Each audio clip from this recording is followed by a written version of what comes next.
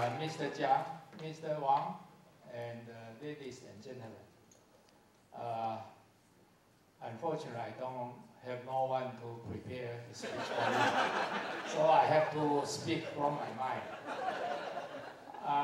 We are here for the bridging divide for opportunity. We all here. So I like to share some of the history, my personal experience, witness, bridging the divide for opportunity. More than 30 years ago, we recognized the microprocessor technology are going to lead for second industrial revolution. And we don't like to have a divide between Taiwan and the United States. So we try to learn this new technology because it's so critical. And we come up with thinking about this is important for bring a new opportunity for Taiwan. And I remember about 30 years ago, we founded 33 years ago, and we host a training course to learn the microprocessor technology. It's the digital technology, I will say, digital technology. And in 3 years, we trained 3,000 engineers. Those have a background, they all electrical engineering, analog technology, not digital. Convert analog into the digital knowledge. And I believe today they all maybe about 50 or 60, the age. So they are the leader for the ICT industry in Taiwan right now. So we consider really we bring a lot of opportunity for Taiwan in this, for this digital opportunity. And I'm witness myself.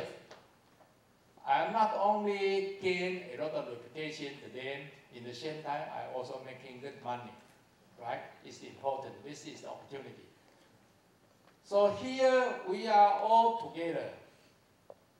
Try to welcome a digital revolution. It's not the industry revolution, it's a really society, overall society revolution. So I think the digital knowledge is so critical. And let me also try to explain.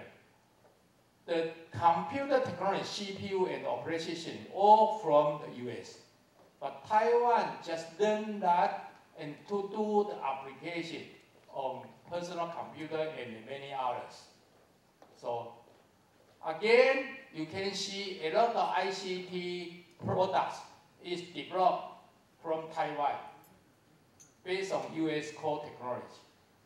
But you looking into the digital opportunity, the application of the digital products actually is more important than product itself. Opportunity is much more than just a product itself. So right now, you all come to here, try to understand what's going on in Taiwan, in ICT industry. But how to apply those products for our life, I think have a lot of opportunity. And you can expect Taiwan will put all the effort, make all the ICT products is very inexpensive. You know, PC in close to $100 is you can expect in near future. So become very popular when you have a cloud computing and everyone can enjoy the ICT technology. But to do the application is a bottleneck. So I think every country have an opportunity. try to find their own way to apply the ICT technology for their own benefit and create more opportunity. So ADOC 2.0 is trying to establish a platform for all the parties have a social responsibility, party including the corporation and the individual.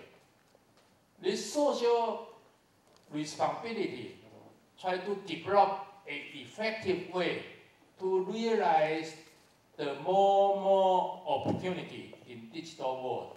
And I expect with our continued effort, we will invite more resources develop into this direction and create more opportunity for all the society. I think this is the mission we all have to commit ourselves.